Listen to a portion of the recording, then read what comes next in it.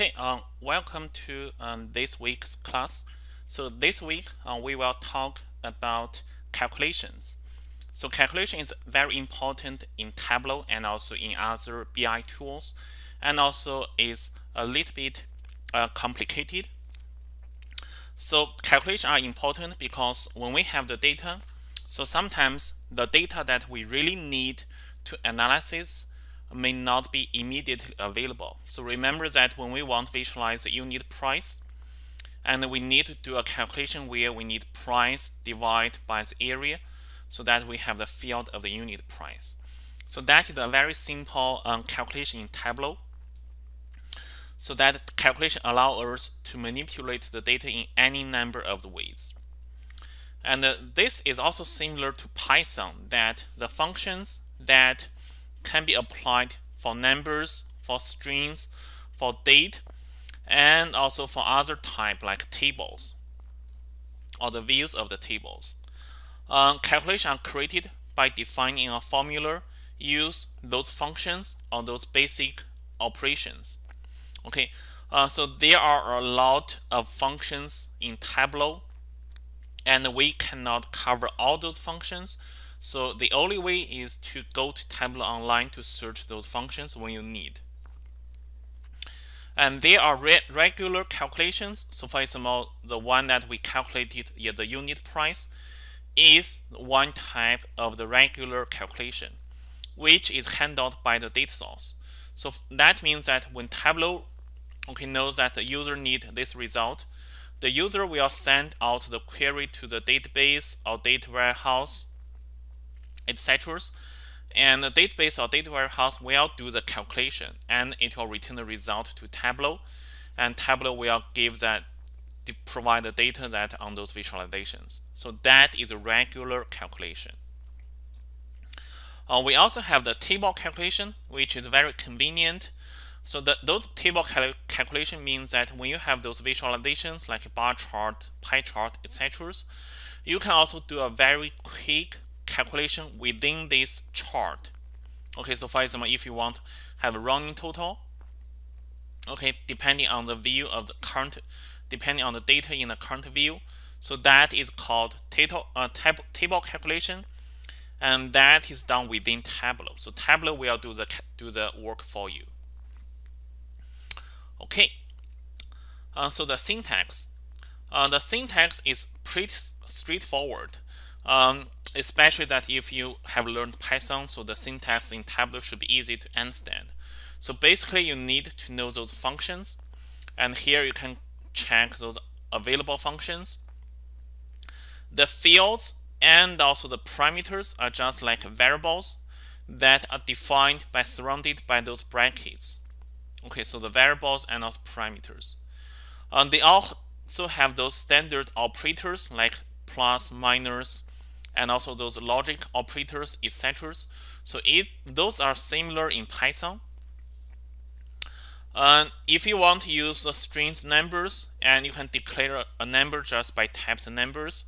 String is declared by this quotation mark. Date are declared by this hashtag. Boolean data just true or false. Non-data is just none. Okay, again, that is also similar as Python. And if you want to add comments, and you can just use just 2 / so that will be considered comments and will be ignored in the calculations. So this is a very simple example of doing the calculation where we can say we are using the if function. Okay, and we will return the result to this size class filter, and the existing field are in this square bracket, and you can use those operators, and you can use those numbers and also the strings. Okay, again, there are a lot of basic functions available on Tableau. So like for the date functions, where you can create a new date field. Remember that in the Twitter lab, we created the date, and also time field. You can also use existing functions to do some analysis, and I will show you an example later. The logic functions can be used in the calculation the field calculation can also be used in the filters. Okay, there are also string functions and also number functions. So for the number functions, I want to highlight this zn function. So zn function will take any numbers. Okay, so if those are numbers like 1, 2, 3, 4, it will return the number itself. However, if in some cases if you have non-value, okay, and the zn will return 0. So zn will convert non-value into 0.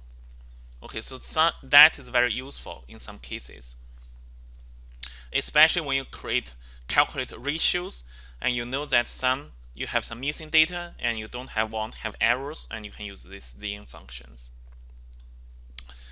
And then there are also some other type conversion functions. So for example, you can convert string into numbers, or you can convert numbers into strings. Okay, so let's see some examples in Tableau. Okay, so this is a Lab 1 workbook, so that we are using the diamond data. So remember that we can calculate a field here. Let's see that size class.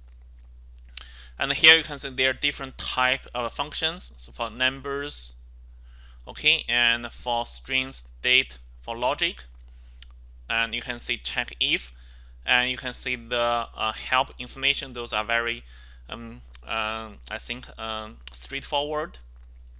Let's say if weight is greater than 0.5, okay, and then we'll return that as big. Okay, else we'll put that as small. And okay, so that is a very simple field calculation. So now if, for example, if we bring the raters, okay, and we bring the average price, and we can put the class size, okay, so that we can use those calculated filter.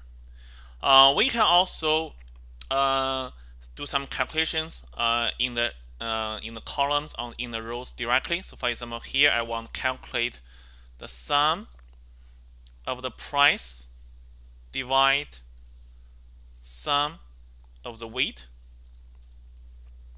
Okay, so now I have another result that for this one. So that is a very simple field calculation. Calculation. Yes, in the shelf. Okay. As I also said that we can also apply the logic calculation in the filters. So for example, if I bring the rater into the filter and go to the condition, let's say here I want the average of the weight is greater than 0.5. Okay, and now let's see how that look like. So now you can see one of the filter of the rater has been filled out because we are using this logic calculation in this filter. Okay, so let's switch to another workbook where we used the ticket dataset. I'm using this one because it has date field. We have for the sales, we have the sale time, and for the listing table, we have the listing time. So remember that for each single event, we list the tickets that for sale probably on Monday, and some tickets has been sold on Tuesday, and some tickets has been sold on Wednesday. Okay, so here I want to know that how many days has been passed to sell those tickets. So to do that, I can create a new field calculation, and I call it time between list and sale. So here I want to use the date calculation, where I want to use a date difference. Okay, so it will return the difference between two dates. Okay, so I double click that one, and you can see the first parameter is the time interval, so I want to use days. The second one is the starter date. Here I'm using the listing time. Okay, because normally we listed first and sold later. Okay, now we click OK. So now we have the time that being sold depending on days. And now let's look at for the category. So here we are able to create a bar chart.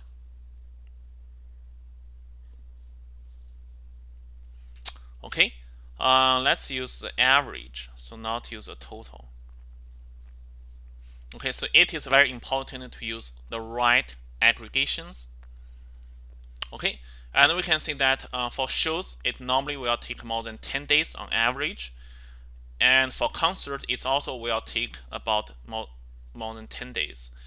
And if we expand this one a little bit, so that we remember we have this hierarchy. And so now if we sort the date, and we can see that for the opera, it will take less than 10 days.